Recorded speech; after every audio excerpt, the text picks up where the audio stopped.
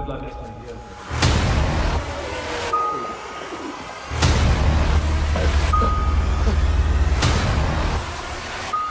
You know, it starts as a war movie, and you're led into it in that way, and then slowly it just starts to shift.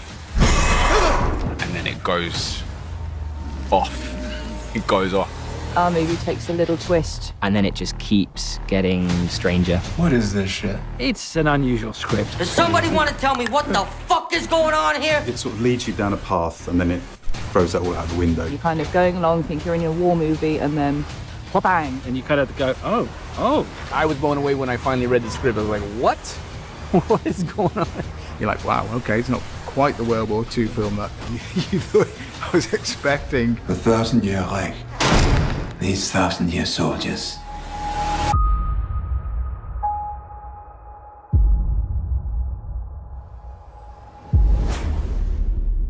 Monster movies are great and best when you believe the situation, you believe the characters, you're truly invested, and you get something that is rationally impossible, clearly extreme, clearly horrific and freaky and bizarre. And I just thought the opportunity of saying, we're going to spend nearly the first half of this movie just getting to know these, young men who are going into war, and we're going to, little by little, take you into a place where you're suddenly in the depths of a terrifying, clearly genre movie, but hopefully because you love the characters, because you relate to them, you believe the world, you believe the situation, and it's that much scarier.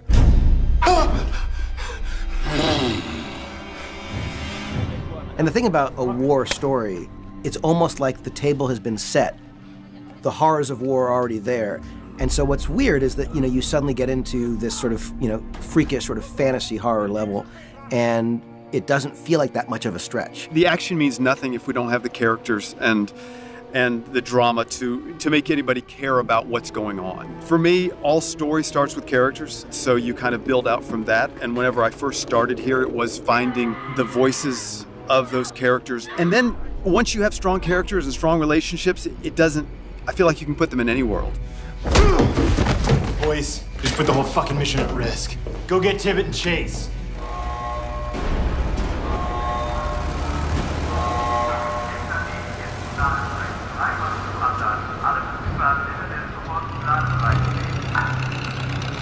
In terms of the actual locations, I think the one that caused Harriet, the location manager, the most grey hairs was this back of church location.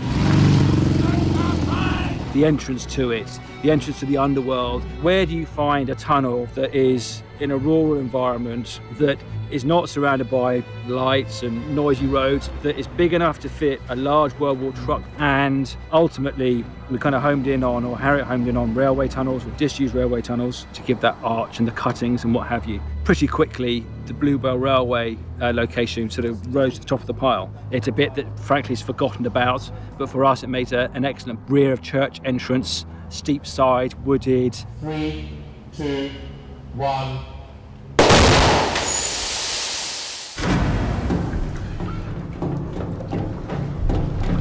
This is where they had Jacob. The underworld was the big ticket item in our production design, and it was always going to be the thing that we thought would be the most memorable, and so we wanted to spend the most time on it, and we really wanted it to have a layered look and tell a story of its own. So our idea was that this church had been there for a long time, built on this site where this tar was oozing up out of the ground, and that it would go back centuries. Maybe originally Celtic ruins are there, and the church was built on top of that, and over the years had been appropriated by different groups in this area. And then, of course, in the present of the movie, the Nazis have taken it over and built their lab there. The first time I went to see the laboratory set, all the detail was just so perfect. Everything was just so absolutely amazing. You just literally have to be here and do your line and do your best, because you've got already that, which is wow. Well, I'm gonna try to be in the same level. This is all carved polystyrene, treated and painted as stone. Magic of the movies. The Nazis have created this little bunker area. So all this shuttered concrete is, of course, only plaster. Then we come through into the corridor here, and then we come into what is the tower room. Our main character, Ford, comes along with his explosives, and this takes us into the main upper laboratory. John, our designer, came up with this idea of having them all hanging in bags, so you never quite see what's in there, To start with, you just see all these weird, horrible, hanging creature things. But all the stone is just like polystyrene, just like a foam finish. Everything is, that's plastic. This is all made lightweight, foam. We're moving down into the reanimation area. We've got this poor young lady here who's got nothing left of her apart from a head. These prosthetic guys who are quite brilliant have created these floating limbs, pretty gruesome. All the construction team have been quite brilliant on this. They've done a really great job and it feels spookily real. That's very good. You know, like everyone keeps saying, I'm lost when I walk through this. And that was kind of deliberate, to try and create a world that you got lost in and was disorientating as well as claustrophobic. I've wandered around this set a couple of times when there's been nobody here. And, you know, it's pretty scary and kind of confusing. You wanted a place where who knows what's through that door. It's something a little bit spooky. You never know what's coming around the corner.